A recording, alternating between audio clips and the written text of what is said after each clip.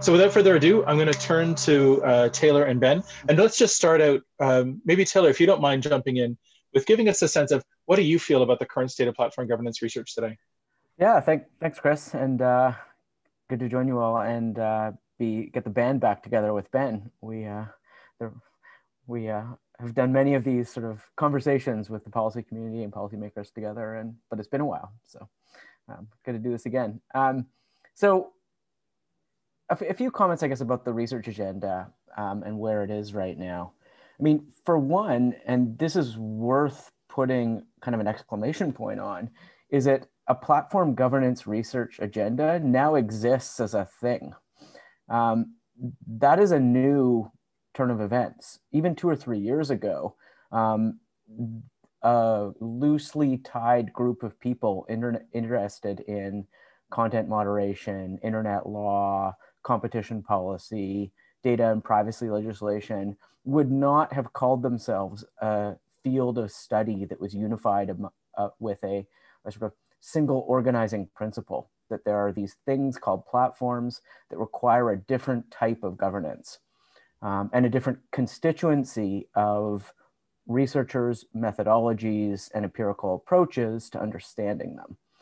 So that is a new thing, and it is, I think, a positive thing, but it comes with a number of complexities. So when we're looking at the state of it, I think the discipline or the field or whatever we want to call it is going through some of those growing pains right now, which I think are worth highlighting.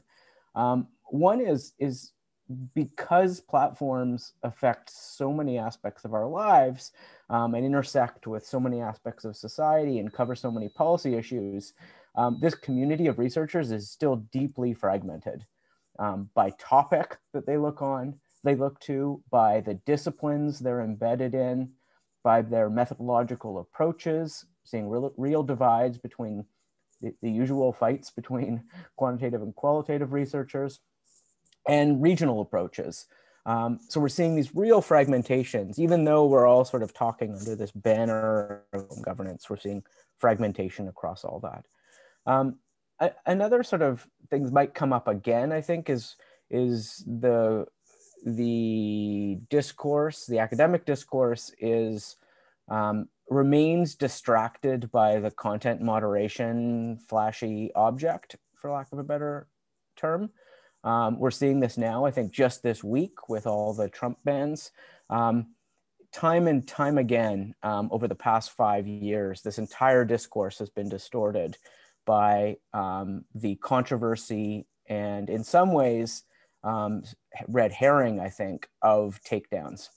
So I think that's something we have to come to terms with, and the policy community needs to be sort of aware of that the research community is susceptible to this very thing as well. The discourse remains still Western European and US focused, and that is a problem. These exact same issues are being discussed and debated with very different implications around the world. And the platform governance agenda and research community needs to become global in that respect. But as we can talk about this later, this brings a ton of challenges to it because we are not talking about a level playing field or an equal playing field for both the power that different countries have in this space and the forms of democratic accountability that exist in different regions and countries. So that presents a real challenge. And just the final thing is the research community still, and this is sort of beating an old drum here, is in a real empirical rut. They are struggling in various ways to understand and engage with what continue to be black boxes. And I think there's a real role, when we talk later about governments here, I think there's a real role in incentivizing and even forcing the kind of access that researchers need to better understand the system. So just a few notes about where this space is at the moment. Thanks a lot, Taylor. Ben, can I turn to you? I mean, what's your sense of the same question? Let me pick up where Taylor left off with the black box. And I want to take through a handful of the practical problems that I see that sit in between the research community and the policy community. I'll give you this example. I spoke this morning to a senior official at a large Western European government whose job is to interface with the platforms on COVID-related disinformation. And I said to him, how's it going? How do you think the platforms are doing with respect to removing and downranking COVID-related disinformation, anti-vax content? And he leaned back in his chair and he said, I have no idea. I only know how they respond to the small number of examples that I give them that are fed to me by civil society activists and by research organizations that are tracking it. And the number of groups who are able to track it effectively at scale is very few, and we just don't have very much data. Do the platforms respond when I call them on specific particular posts? Yes, they do. Do I have any idea as to whether or not that is a meaningful impact on the larger market for COVID disinformation? No idea. This is an impossible environment in which to make good public policy. We have ample anecdotal evidence that the platforms are not doing a great job when it comes to dealing with harmful content, whether it's illegal or not, and we have no idea how to measure it. They could measure it anytime they wanted to, and they won't. That's a blinking red light to me that the black box problem has to be solved by a combination of the research community and government. Square in the middle of the Digital Services Act. Arguably, it's in the middle of the online harms proposal in the UK. It ought to be at the center of every discussion every government has in tackling this issue. Data access shouldn't be controversial. It should be the no-brainer that everybody proceeds with right away. Second, related. Imagine a world in which the legislators in their wisdom have given regulators and the researchers access to the black box. How do you audit the black box? If you had access to all the data and all the systems, could you make sense of it? Would you know what questions to ask a team of engineers from Facebook or Twitter or YouTube if you had them sat before you to get answers that you want? Because these guys will be prepared to give you answers that are meaningless. Yeah. And we need to work in advance to figure out what is our audit strategy. How are we going to meaningfully take the information that they provide and turn it into actionable intelligence to help protect the public from harmful content and to help understand better the impact of platforms on society, on democracy, on public health, on climate, etc. A couple of other issues I want to flag. One is another one that Taylor flagged that I want to go a little deeper on, which is the illegal content problem versus the harmful but not illegal content problem. If you look at even the most sophisticated regulatory proposals that are out there, they're mainly dealing with illegal content. Despite the fact that everybody who's paying attention recognizes that 99% of the problem is not illegal content, is the artificial amplification of harmful but not illegal content. Harmful but not illegal content that is so amplified by attention optimizing algorithms that it distorts the public sphere. It creates the effect of a disproportionate conversation happening on extreme topics that are so sensational that they draw eyeballs, which has a kind of self-fulfilling prophecy effect. If people see with such great frequency an extreme debate happening in their social media feeds every day, it normalizes that conversation such that it's no longer distortive or disproportionate. It is actually reflective after a while. So, but how do you get at that harmful but not illegal content problem if you're a government that respects free speech? You're not going to make a list of the types of specific content that are not going to be allowed, because what do you mean they're not going to be allowed? They're not illegal. What's problematic is this distortive effect. How do you get at the distortive effect? Well, part of the getting at the distortive effect is back to black box and audit, but part of it is getting at it through some kind of strategy of dealing with harmful but not illegal content by making the platform's own policies with respect to that content more meaningful. And this is dissatisfying in and of itself, relying on the company's own policies to police their products such that the harm to the public are mitigated without actually telling them what those specific policies ought to be is very challenging. So you have a number of different approaches running around there on it. The risk management approach that's taken in the DSA is perhaps the most interesting, definitely worthy of more study. This question, both theoretically and practically, at how government should deal with the harmful but not illegal speech problem, I think is essential for the policy and the research community to address. The last thing I want to mention, although I could go on and on, I'll shut up after this one, is how do we deal with the unprecedented level of market power that these companies have in essentially a zero price market? How do you regulate monopoly power when consumer harm is not measured in rising prices? Let's look at what I think is the big story from the platform's response to the events of January 6th. It's not the deplatforming of Trump. Trump's comments are clearly illegal.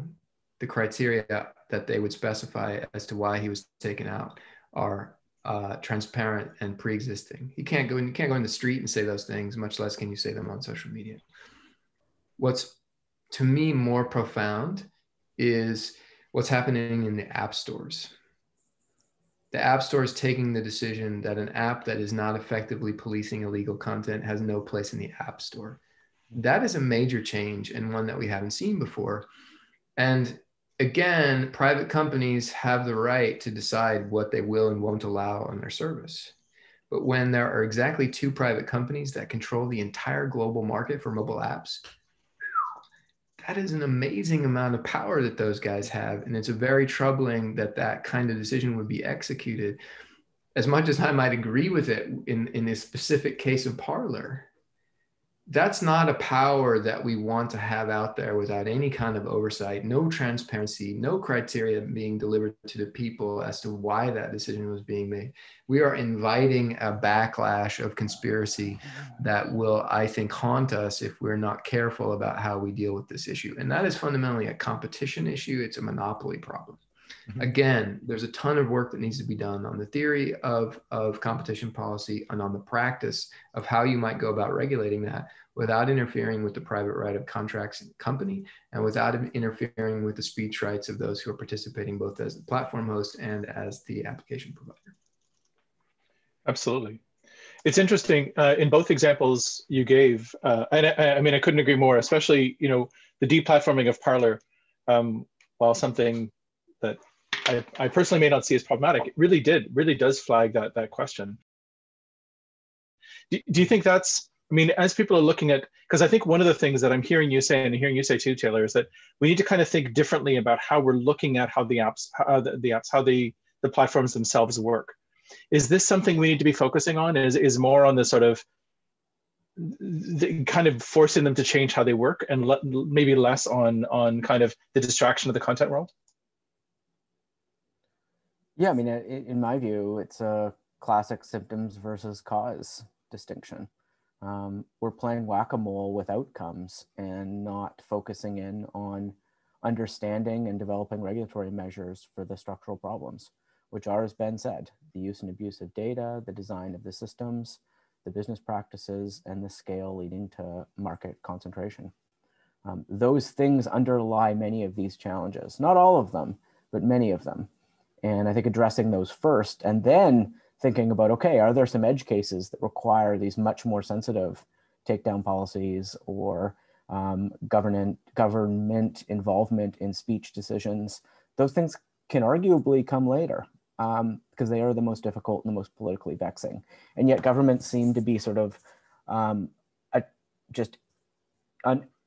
attracted to these most controversial decisions, which then risks undermining the broader agenda because they are in some ways the most vexing. Yeah, absolutely. And it is funny. I mean, I think, you know, Ben, you hit the nail on the head with the issue of harmful but not illegal speech. And, you know, one of the things that we found in looking at the sort of various pieces of research going on and the legislation being brought in, so much of the PR about the pieces of legislation focuses on that part of it, but the actual nuts and bolts of how things are being dealt with really just focus on the illegal side. And I think that feels to me at least one of those emerging things that we really need to make sure we've kind of gone back to, I guess, and really make sure we're sort of tackling.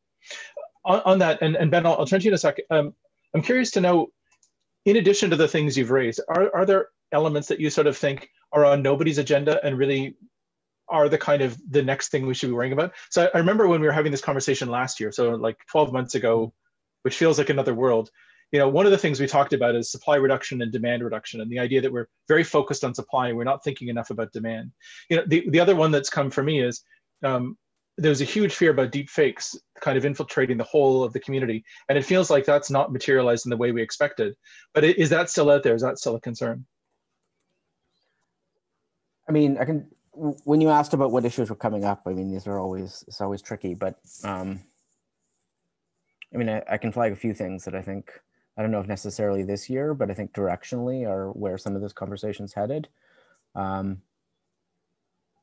One, I think we're gonna be talking a lot more about the stack of technologies the Chinese government is exporting to illiberal regimes. That is gonna become a big part of the platform conversation, that we are seeing the emergence of a parallel stack of technologies that have very different, arguably, political implications when adopted by liberal or illiberal leaning and directionally heading regimes. I think we're gonna be talking a lot about that when we look at this from a global perspective. Not all using the same technology infrastructure, and that has real consequence. A second one is, we are talking about governing speech that is largely happening in public on platforms that at least have some degree of public visibility. I have a feeling we're going to be talking more and more about private messaging and encryption and anonymity. As you're already starting to see this just this week with a lot of organizational capacity moving to private messaging spaces that are by definition unknowable, or at least some of them are. It presents real problems, and we've been through this before about online anonymity and encryption, and there's going to be real pressure from governments to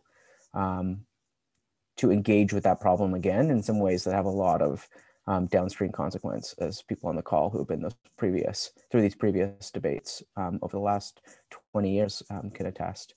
But we're headed there again, I think.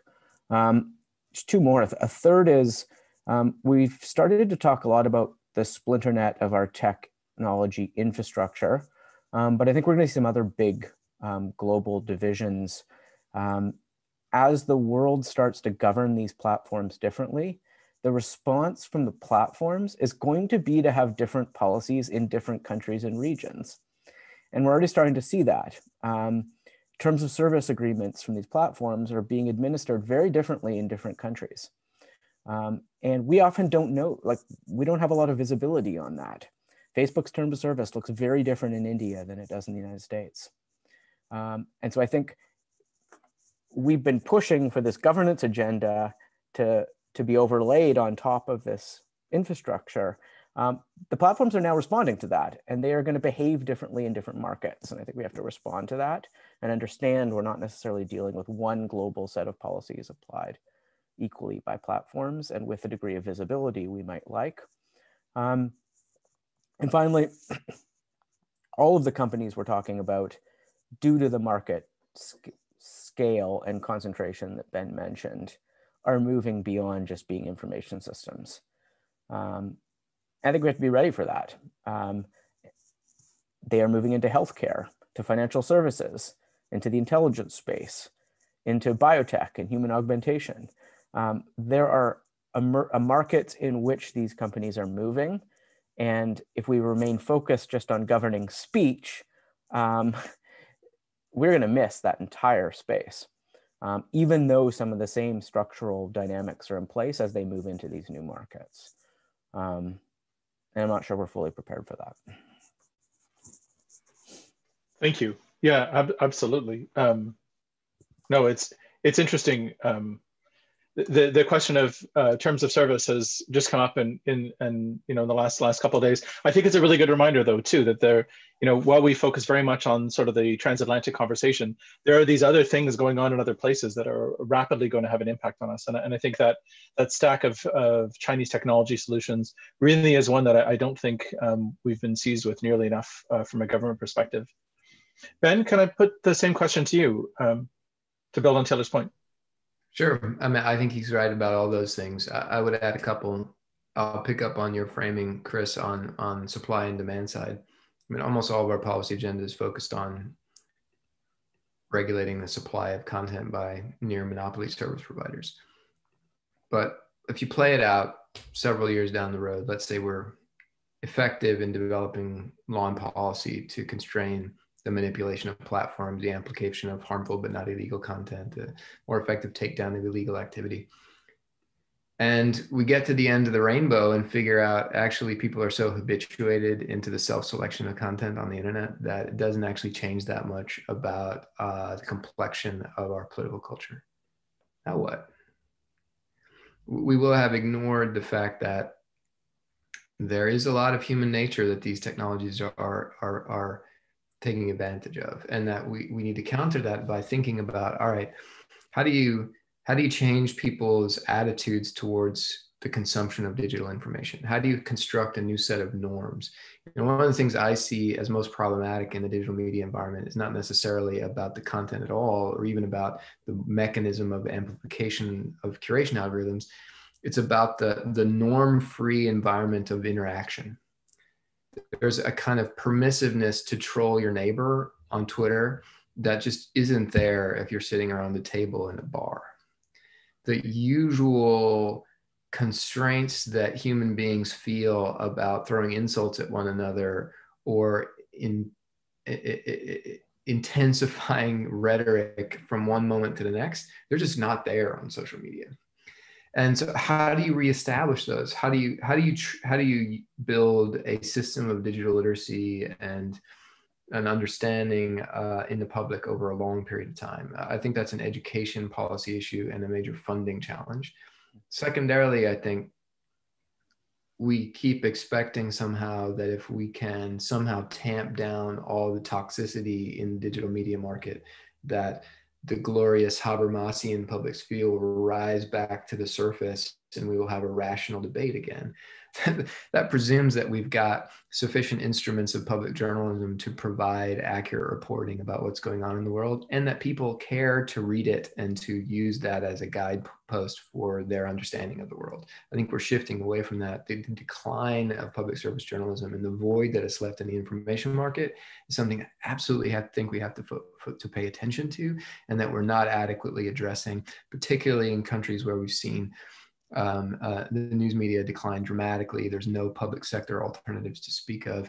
I think we need to think about, what does a media market look like that isn't just replicating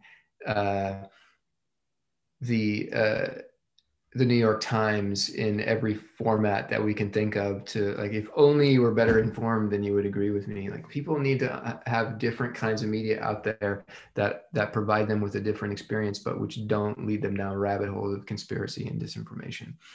How do we begin to build that? And I think we need to be addressing it now. These are big, expensive things to do. So the last thing that I'll flag, which I think is a major issue, which we aren't talking enough about, is tax. These are some of the largest companies in the history of the world, some of the most valuable companies in the history of the world. Their profit margins are astonishing. Good for them. They're paying less in taxes than even the lowest wage worker in every developed country. This is an unacceptable set of affairs. And they're not even breaking laws. They are abusing the laws that we allow them to run by. And the principal villains in the story are Western countries who like the idea of having tax havens for wealthy individuals and corporations. And until we get serious about tax avoidance, we're not going to have a fair redistribution of the kind of profits that they are making. And we're not going to be able to finance all of these kinds of solutions that we need in order to fix the health of our information markets and our democratic public sphere. Thank you. That's a fantastic point to end on, and I think it's you're right. It's one of those things we really don't think about or talk about enough in this. You know, we've sort of structured ourselves almost in a way in conversations, and I think it actually ties in very neatly with your previous point about sort of the need to rebuild kind of a public conversation, where when we talk about taxation, it's almost like taxation is a negative in society, rather than the thing which, you know, reinforces all of those other other elements. I was talking on the weekend something different, but I was reminded in the UK, I don't know if they still do this, but many hospitals have parking lot nurses where they'll actually identify the person who's funded from the parking lot revenues. And that's the sort of primary healthcare provider who's kind of there. It feels like there needs to be a different kind of conversation about how taxation works. It's interesting because I think in a way, you've said like the thing we're focusing on, content, is the problem. We're focusing too much on that. We really need to think more about sort of the tech underpinnings behind it, and then we need to think about the actual societal pieces. Really, what binds us together as a community. Do you see hope there, Ben? I mean, do you see that there are? I was really struck by your comment on digital media literacy. I mean, it's something that's very dear to me. I think it's really an important element. But I worry a lot, and a lot of the conversations that I have are with people who say, yeah, we can talk to kids, but how do we get access to adults? How do we get access to those people who are sharing things, who are trolling their neighbors, who are sort of engaging in this like descending conspiracy thinking? I mean, it's very hard and it takes a long time, but it can be done. And I think there are some interesting precedents that we can study since we're talking about the research agenda. Let's look at tobacco. What was it?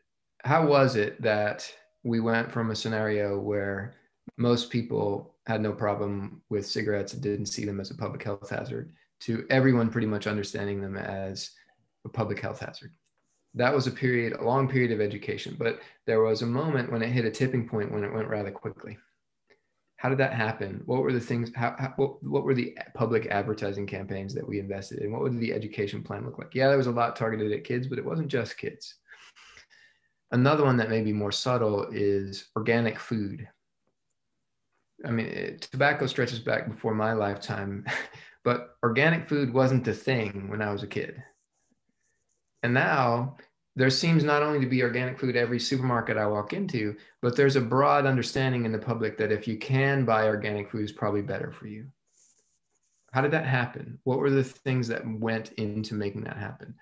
Labeling and commercial advertising and market incentives to put products out there that are better for you and not just better tasting. I think there are analogies that we can work with here and think about that are potentially useful. But these are very, very hard challenges, and they're going to take a long time. And that's why you got to start now. And you almost have to be a government to invest in these kinds of programs because you're not going to see a payout for 20 years. Yeah, that's actually a great lead into our final question.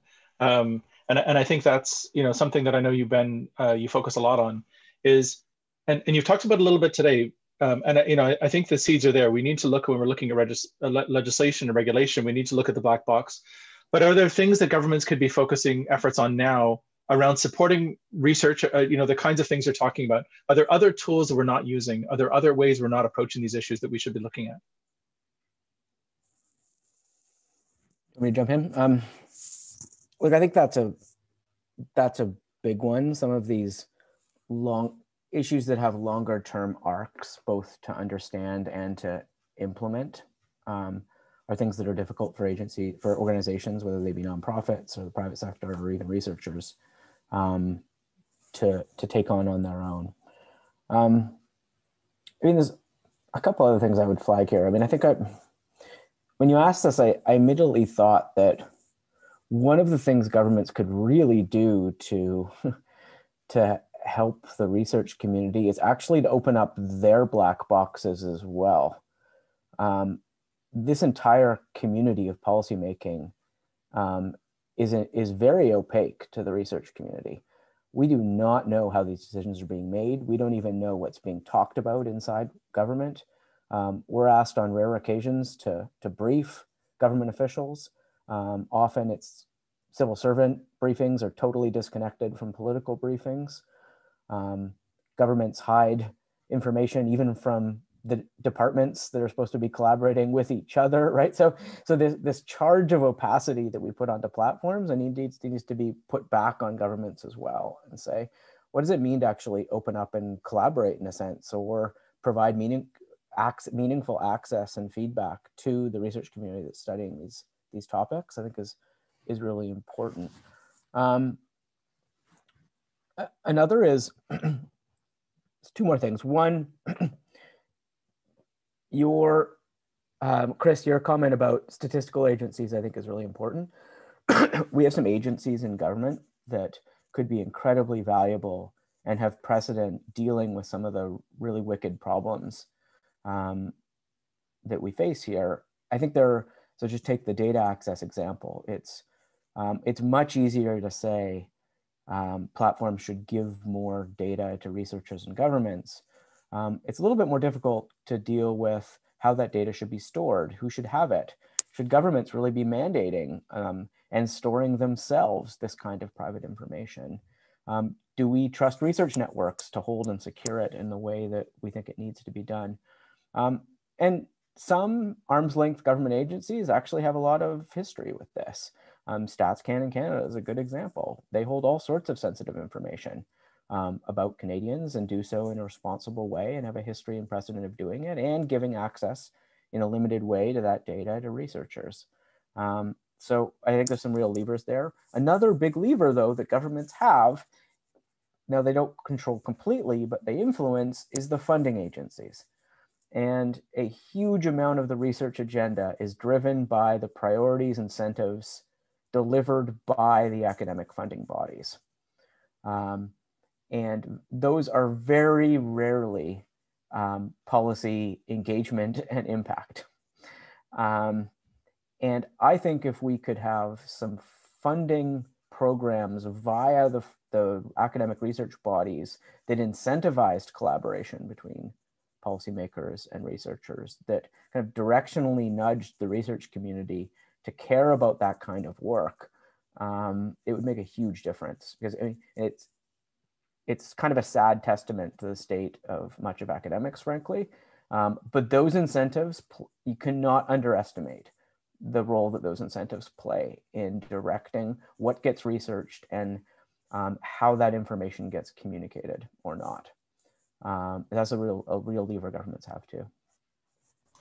Oh, thanks for bringing that up. That's one that it strikes me as odd how difficult it is to refocus our research organizations to actually deal with problems that might be useful for government research.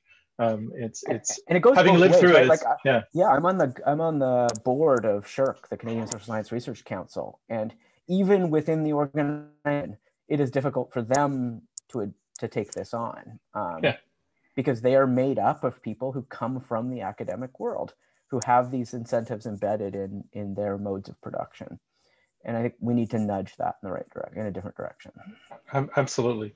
Ben, can I turn to you for a final comment? I know we're going to wrap up this part of the session, and it's been super useful having you. Thank you. I'll just make one quick point, which is I'll circle right back to where Taylor started with how do we reverse this siloization of platform accountability research and the policy agenda around digital threats to democracy? And I think there's a big role for government here too. Anybody who's ever worked in government understands that these policy challenges that cut across multiple departments are poorly handled by governments. You get into turf wars and different ministers decide they're going to take different pieces of it and they're not coordinated, and you quickly lose the broader understanding of how it all fits together. So I think that we need to encourage political leadership in government in particular to continue to identify the broader narrative that stitches together all of the component pieces. Yes, the data regulators are going to have to get into privacy issues. Yes, the competition authorities are going to have to look at monopolies. Yes, we're going to have to invest in digital literacy. These are all likely to be different parts of government. But we need to have an overarching narrative which says, look, we have something very new in our democracies that's causing havoc.